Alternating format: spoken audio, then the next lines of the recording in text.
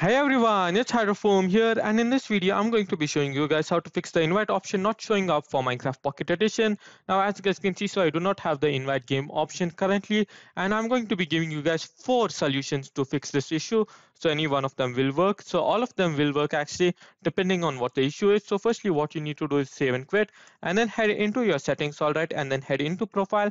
And then what you need to do is enable use cellular data. Now this is important, you need to enable it. And after that, so the second solution is you need to click on edit on your world, and then you head into multiplayer and see if multiplayer game is turned on. Usually so for people who are facing this issue, mostly their multiplayer game will be turned off, so just go ahead and click on that.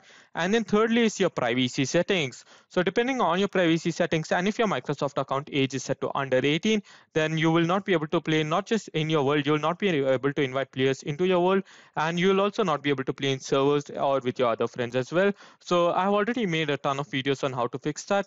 I'll put one of the links on top of your screen right now, so go ahead and check that out. And now the fourth method, and this is really simple, is what you need to do is on your Wi-Fi. Now so once you're on your Wi-Fi, all right, so just wait for some time for your Wi-Fi to come.